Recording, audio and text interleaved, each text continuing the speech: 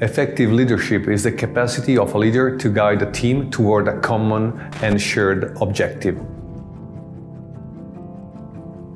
I still remember the day when I said to myself, stop with this insane ambition and this kind of attitude, a bit arrogant. And I discovered that you have always to stay with your feet on the ground, to be very, very calm and very polite with any human being, enemies, competitors, partners.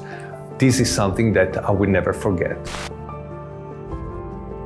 Listening and understanding is the most important value that a leader has to take in mind every single day, because just listening people and understanding people, you can really guide them in a very effective way.